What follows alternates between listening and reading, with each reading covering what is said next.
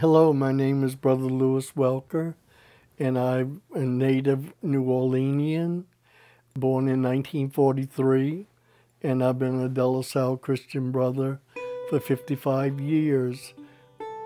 He's always happy, joyful. He doesn't talk any negativity. He always tried to find the best in the person. The only thing I ever wanted to do was be a teacher, and I felt very much at home in the classroom. So when I was pushed into these leadership positions, only after a year of teaching, it was confusing for me. And I said, why me? And you know what his answer was, the provincial? Because you have a wonderful way of getting along with people. During the time that I was there, I buried 27 brothers.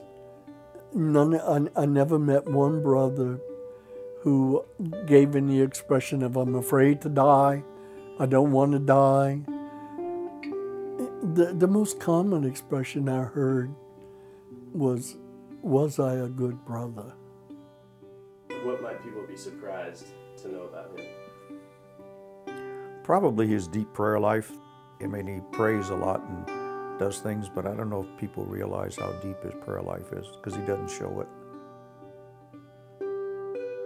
If you could give a message to a young brother, what would you tell him? Your work can't be your prayer, okay?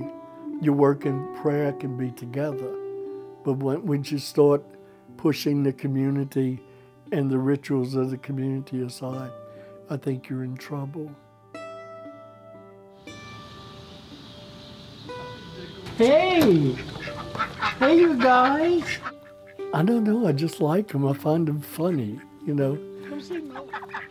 If I had my way, my life would be filled with animals. I guess that's the St. Francis in me. Keep being happy. That's one of his favorite things, be happy. Before my day comes to an end, I like to watch something funny. It relaxes me and I can go to bed in a pretty good mood. That's the way I am. I believe in the afterlife, and I have no doubt about it. And I've been all over the world. I don't think I've ever had an adventure like that's going to be.